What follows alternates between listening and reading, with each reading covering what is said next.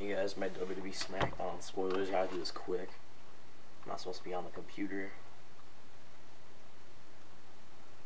I film these videos right in front of my computer.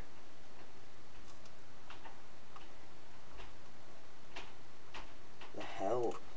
Golden Stardust defeat the Usos in a steel cage match. Ryback pinned Cesaro.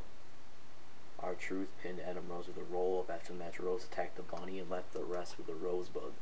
Christian returned to host the Peep Show with Dean Ambrose. Naturally, Bray Wyatt interrupted and brawl between the rivals erupted.